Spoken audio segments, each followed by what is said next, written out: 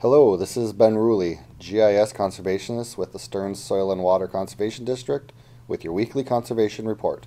I wanted to make you aware of an upcoming fundraiser opportunity.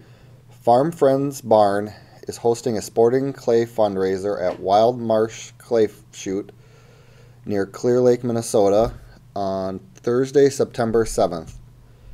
Registration is from 2 to 3 o'clock. Shotguns start at 3 p.m. The cost is $400 per four-person team. There will be a banquet social hour cash bar following at Jack and Jim's in Duelm starting at 4 p.m. The banquet is open to the public. The cost of dinner buffet is $25. The award ceremony will be held at 6 p.m. There will also be raffle tickets available for a variety of great prizes. A little more information about Farm Friends Barn. Farm Friends Barn is an agricultural education exhibit for kids.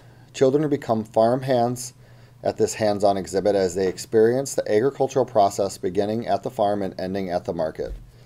Little farm hands and their families get their work aprons and fire up their imaginations to help with the farm chores, collect goods to sell at the farmer's market, and spend their earnings at a grocery store.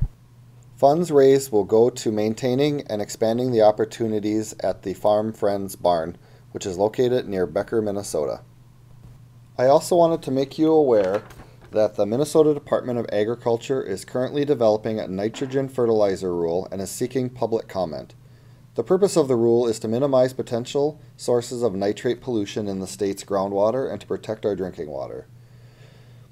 The rule presented is in draft form and may change based on public input. The rule is expected to be adopted in the fall of 2018. Nitrate nitrogen is one of the most common contaminants in Minnesota groundwater. The majority of Minnesota households have access to safe drinking water supplies. However, in areas vulnerable to groundwater contamination, some public and private wells may have high nitrate levels. Too much nitrate in drinking water can pose serious health concerns for humans. The MDA is currently seeking public input. The rulemaking process involves reviews by the governor, public comment periods, and steps for public notification. If you would like more information or are interested in providing comments, please contact Larry Gunderson, the Fertilizer Technical Unit Supervisor with MDA at 651-201-6168.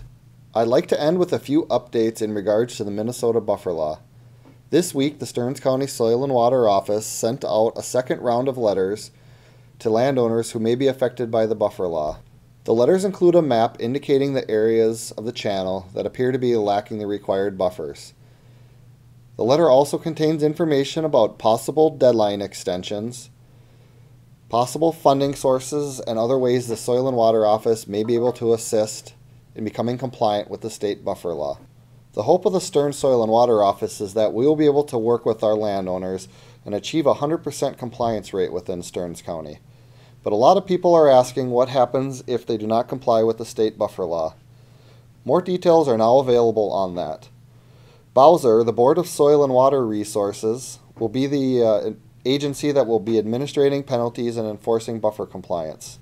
Once notified by Bowser that you have a parcel out of compliance with the buffer law, you will have 11 months to become compliant. After that, you will be charged $100 per parcel per month for 6 months and $500 per parcel per month after that 6-month period until you become compliant. If you'd like more information about the state buffer law, don't hesitate to contact the Stearns County Soil and Water Conservation Office. We have a number of staff here who will be glad to assist you looking at your options and working with you on potential deadline extensions. Our phone number here at the Soil and Water Office is 320-251-7800, extension 3. I'd like to thank you for listening in, and once again, this is Ben Ruley with the Stearns County Conservation Report.